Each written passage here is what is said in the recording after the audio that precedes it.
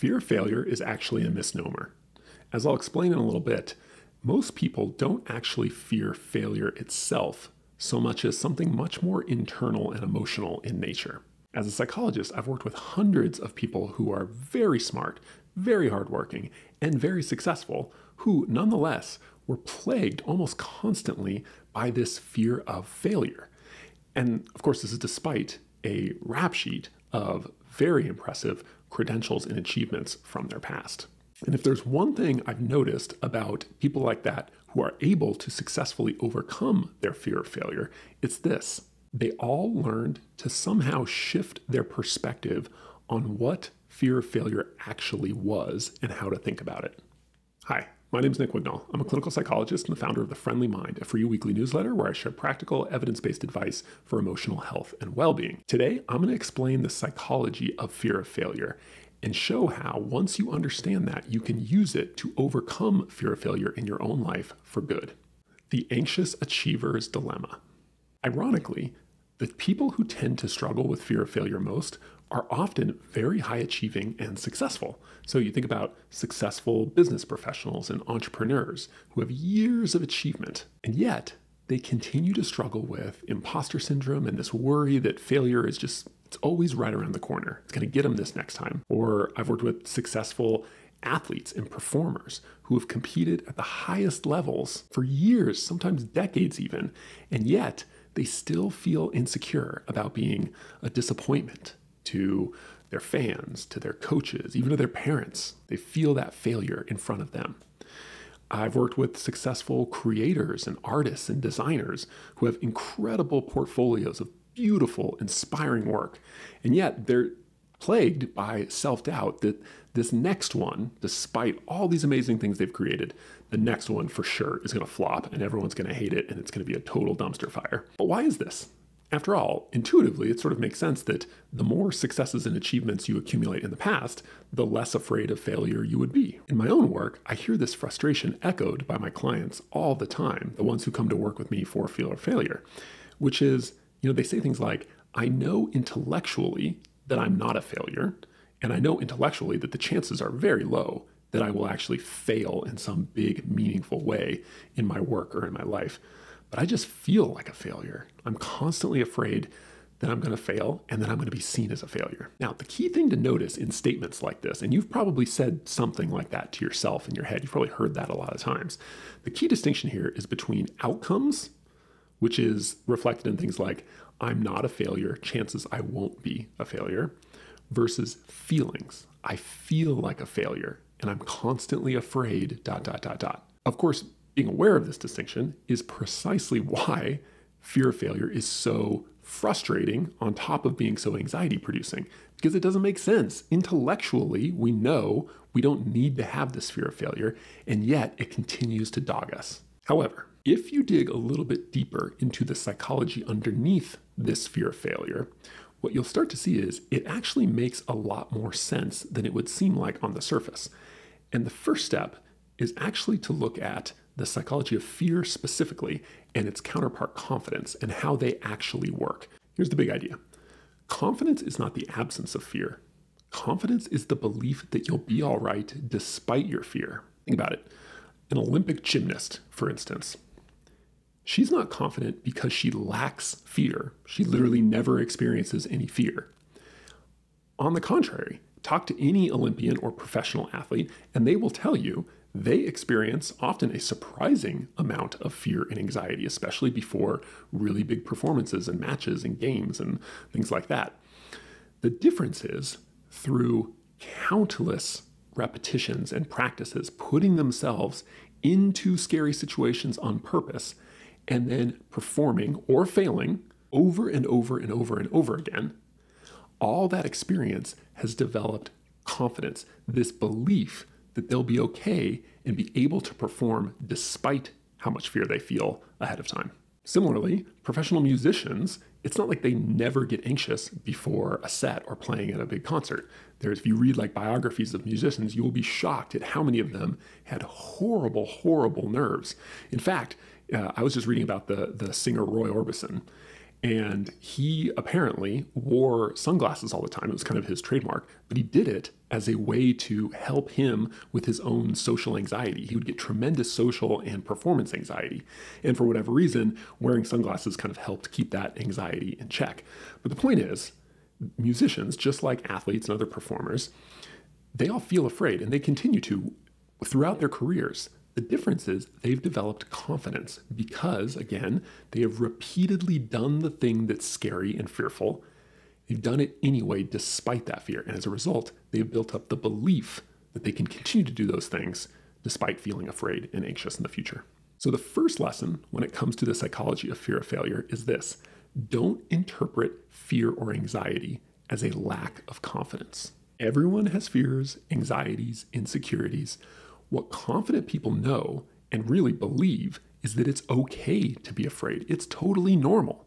And despite not liking their fear and maybe wishing it wasn't there, they're willing to have it and do what matters to them anyway. Now, at this point, some of you, if you're paying attention, you might be thinking to yourself, well, okay, I guess that makes sense about confidence. It's not about the absence of fear and anxiety, but it's not like I don't already do these same things. Like, I constantly put myself in scary or anxiety producing situations. So why haven't I developed more confidence like these athletes and musicians and other performers? It's a great question, and it's very true. People with fear of failure frequently do a lot of challenging, scary things.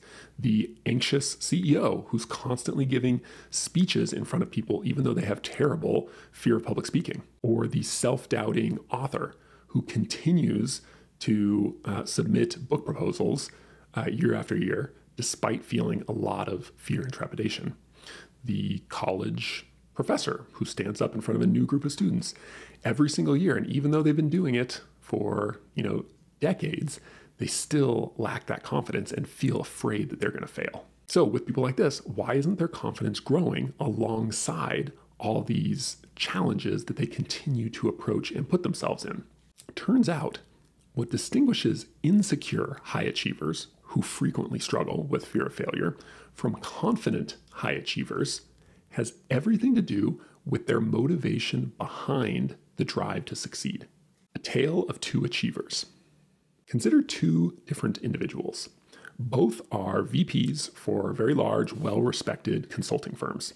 They are both about the same age. Let's say they're in their early 40s and have quickly sort of risen through the ranks at their organization through a lot of hard work, creative decision-making, and just generally a willingness to take on challenging projects and scenarios when no one else would. Both have pretty similar temperaments and personalities. They are both very personable, but also pretty analytical and systematic in the way they think. They're very conscientious. They're also incredibly hardworking. They also both have roughly equivalent histories of success in the past. They are admired by their peers and their bosses and their higher-ups, and they're both being seriously considered for promotions to very senior positions within their companies. Okay, so very, very similar people for the most part. But despite these similarities, there's actually one crucial difference. There's one dimension along which they differ really substantially. The first individual, let's call him Marcus, make him a little bit more real. Marcus is almost constantly afraid of failing and frequently doubts himself. Though he seems pretty confident and put together from the outside, he would tell you that inside, he's constantly anxious and in knots. Our second person, let's call her Danielle. Danielle has, of course, moments of stress and anxiety, but generally speaking, feels pretty calmly confident on the inside. So unlike Marcus, Danielle's internal state of kind of quiet confidence, it matches her external appearance of relaxed strength. Now the question is, how could this be? These two individuals who are so similar across so many different dimensions and have been through similar experiences and had similar successes, even had similar personality traits. How could they be so different, right? In terms of this one dimension of chronic fear of failure. Well, it turns out people with fear of failure tend to share one very subtle but powerful habit. They use hard work and achievement as a way to avoid their fears and insecurities. So if you can peer inside her head, Danielle's habit of taking on challenges and usually succeeding is what psychologists would call positively reinforced. Now, what that means is she's primarily motivated by the addition of positive feeling and experiences that comes with hard work and challenge and achievement. The pride of a job well done, the joy of seeing her skills and talents develop and grow over time, even having other people you really admire look favorably upon you and your successes. So she gets a lot of that type of stuff out of that. That's what motivates her to push hard and strive and achieve and take on challenges. However, if you looked inside Marcus's head, right, if you could see really clearly what's going on the inside, his habit of taking on challenges and, like Danielle, usually succeeding, is what psychologists would call negatively reinforced. What this means is he's primarily motivated by the reduction of aversive feelings. For example, the temporary relief from the fear that he won't measure up to his very impressive father, or the hope that the next big achievement will be the one that silences and gets rid of his self-doubt and negative self-talk, or the distraction from this low-level melancholy and sadness he feels that comes from being constantly busy and having lots of projects to work on. See, so Marcus is motivated by the avoidance, the reduction of painful feeling. Danielle is motivated by the addition of positive feeling. Those are very, very different things, psychologically speaking. And they really, as we'll see, impact why fear of failure persists and even gets bigger in some people and not others. As we've seen with our two people here, both forms of motivation, they work in the sense that they lead to pretty incredible levels of drive and hard work, and very often, for both of them, success. The trouble is, in one of them, with Marcus and his fear-based motivation, this also unfortunately makes him miserable and insecure and erodes his confidence instead of generating it, as it does with Danielle. And the reason comes down to this concept and phenomenon in psychology called emotional fear learning. Emotional fear learning is when your brain learns to fear its own emotions because through repeated avoidance of your emotions, you've unintentionally trained it to think of them as threats and dangerous. For example, suppose whenever you feel anxious, you have this habit of immediately pulling out your phone and scrolling social media as a way to kind of distract yourself from your anxiety. Now, while you might get some very short-term relief from that habit, the second you pull your phone out and get lost in Instagram or Twitter or whatever it is, you will get a little bit of relief from the anxiety. That keeps this habit going. The problem is what your brain learns when it sees you doing this. To your brain, all it sees is anxiety and you run away. You're escaping the anxiety through social media. What the message then that your brain takes in is that anxiety is dangerous. So the next time anxiety pops up, you're going to be even more afraid of your anxiety, and you're going to be more pushed to do something immediate and impulsive that will just alleviate that anxiety quickly. And often these things are not especially good for us long-term. Chronic, getting lost in social media or using food or alcohol to kind of numb out our anxiety or stress, things like this. And you can see how this turns into a pretty vicious cycle. The more you avoid your emotions, the stronger they become, which leads you to want to avoid them even more, which makes them even more and more strong. All the while, not only is your fear and anxiety growing, but, and this is the really horrible part of this, is that at the same time, your confidence is shrinking and shrinking and shrinking.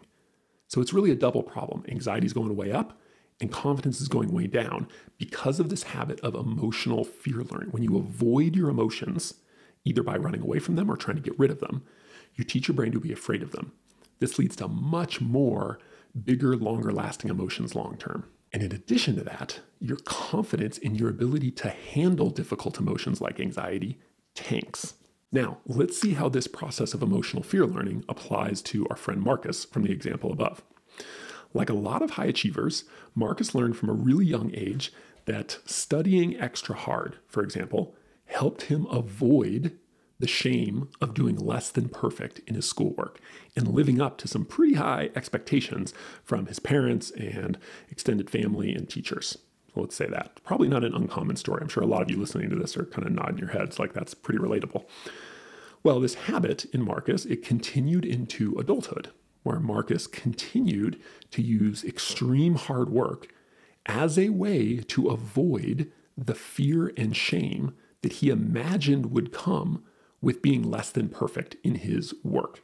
which is now wasn't school, it was his work at a consulting firm, say. And this was true for him as a student. Now it's true for him as an employee. And it's even starting to be true for him as, say, in a new role as a husband and as a father, right? He's generalizing this habit across different areas of his life. The problem is, all the while, as he does this more and more in different parts of his life, remember, he's teaching his brain that it's not okay to feel anxious or to feel ashamed, that they are bad and that they are threats, because he keeps avoiding them with all this hard work. Anytime they pop up, he avoids them.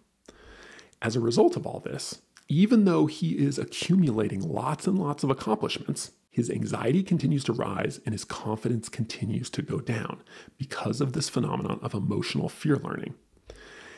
See, he has plenty of confidence in his ability to succeed, of course. Like most anxious high achievers, Marcus knows intellectually that it's actually unlikely that he's really going to fail in any meaningful sense of the term. What he's really afraid of and lacks the confidence to manage in a healthy way is his own anxiety. Essentially because he's learned over a long period of time to use hard work and achievement as a way to avoid having to deal with that anxiety.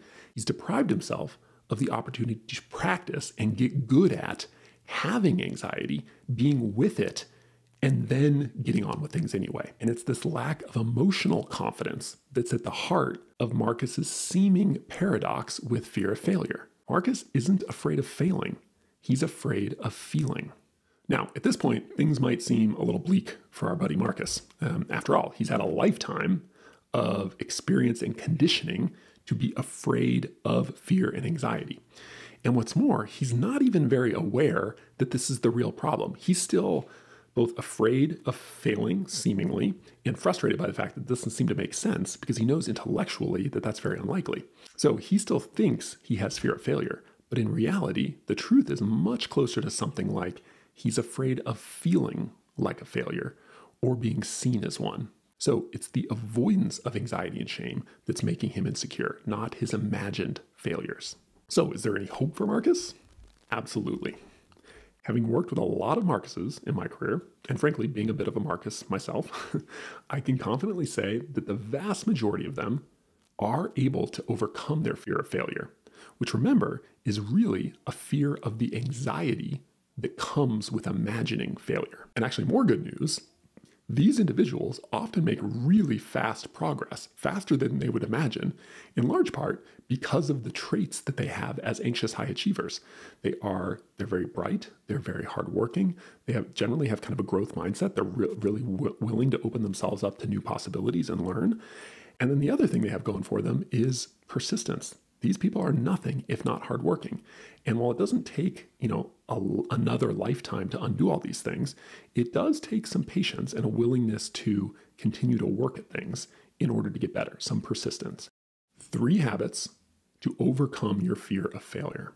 Before I wrap up, I want to leave you with a few practical ways to start overcoming your fear of failure.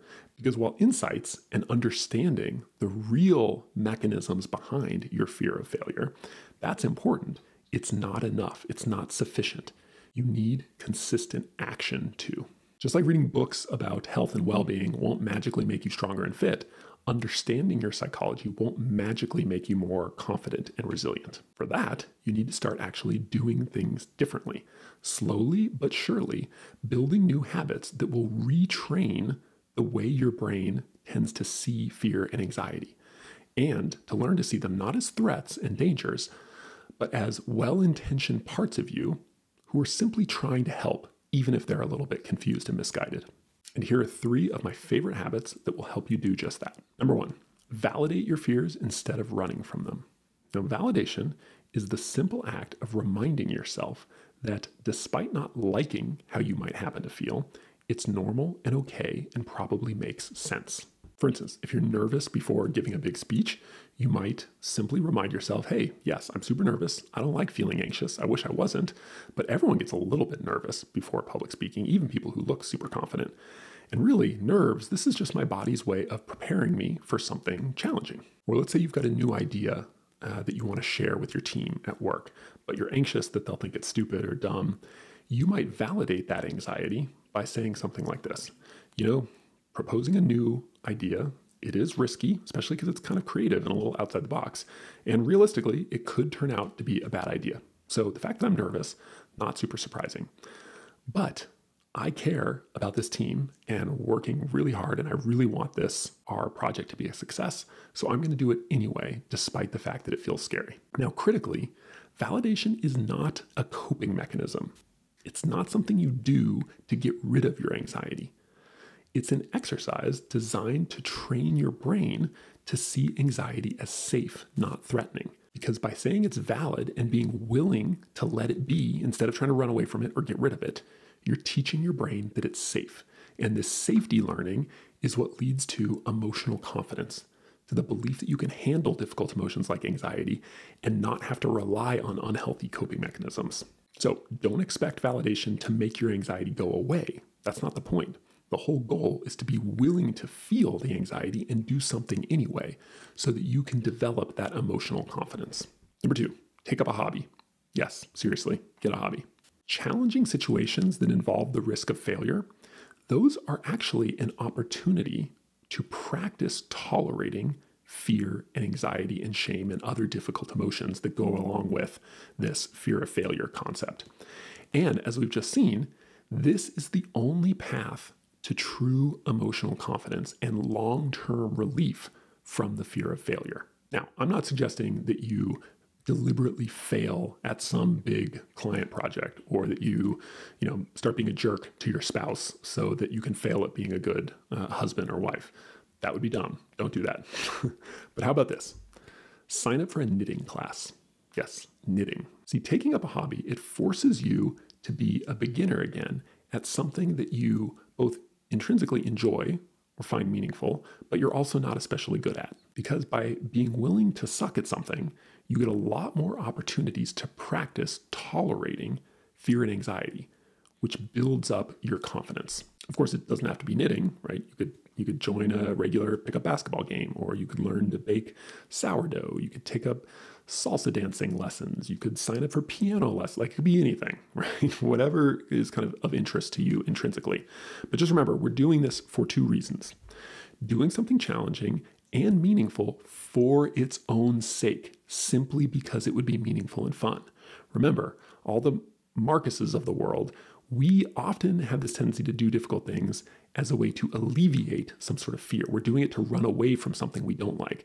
We want to practice being more like Danielle, doing something simply because it feels good and we like it and it's enjoyable, not because it gets us out of something else. And number 2, being willing to feel anxiety and fear and do something meaningful anyway.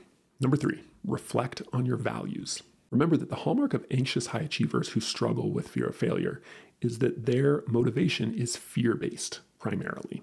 So they use hard work and challenge as a way to avoid or distract from their fears and insecurities, which paradoxically only strengthens that anxiety and fear long-term and weakens their confidence. However, if you want to stop spending so much time and energy running away from your fears, it really helps if you know what you want to run toward instead. And while the habit of cultivating a meaningful hobby, like we talked about in the previous point, will certainly help with kind of cultivating some of this joy-based motivation, it's even more helpful to deeply understand your personal values. These are the principles or ideals that matter to you most in life, and that when you're clear on them, they give you a strong sense of direction and motivation to your choices and decisions. Now, everybody has values. If you're reading this, I'm sure you value courage or honesty or compassion, or there's all sorts of things like this. The problem is everyone's got values. Almost nobody has clarified values. And that's because most people don't spend a whole lot of time deeply thinking about and reflecting on what their values are, why they're important, and what they really look like, what they really mean. And that's why they're not all that helpful in regular life. They're just kind of abstract concepts for most of us.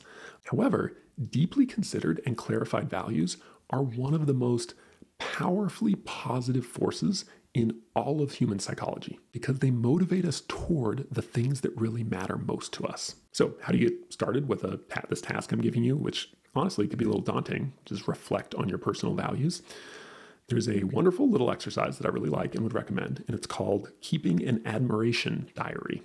So what I want you to do is buy a little notebook, or you create a notes file on your computer and call it Admiration Diary, and find a time, give yourself 10, 15 minutes with a cup of coffee, cup of tea, and sit down with your little notebook.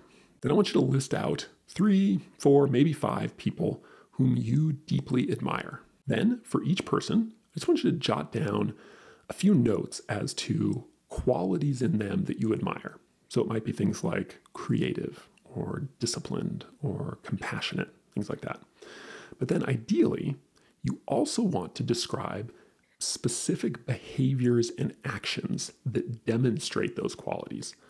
So if someone is creative, what's the specific thing they do on a regular basis that you could see that leads to them being creative? Once you've done this initial brainstorming and description, carve out a few minutes each week, just like 3 minutes per week.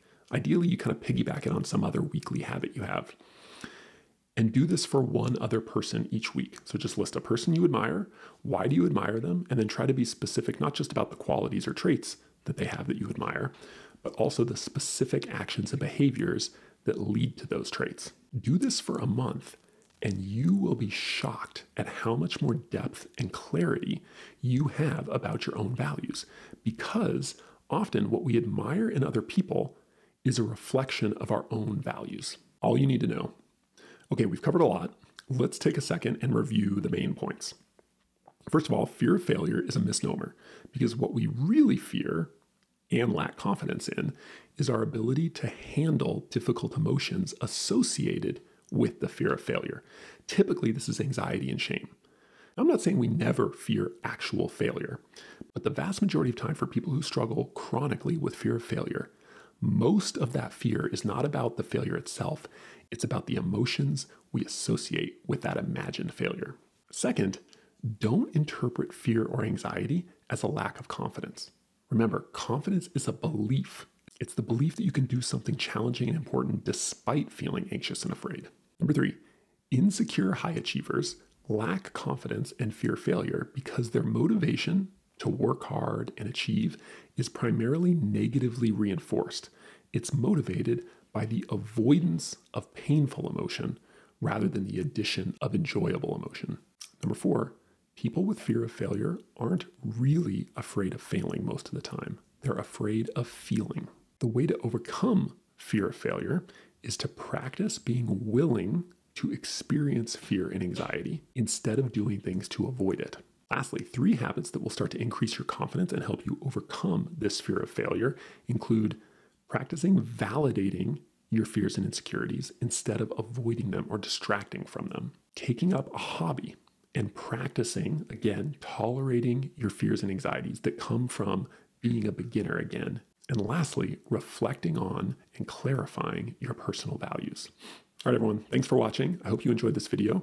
If you'd like to learn more from me about confidence, anxiety, other aspects of emotional health and resilience, again, I write a free weekly newsletter called The Friendly Mind, and you are welcome to sign up using the link below. I would love to have you join us and be part of our community. Thanks.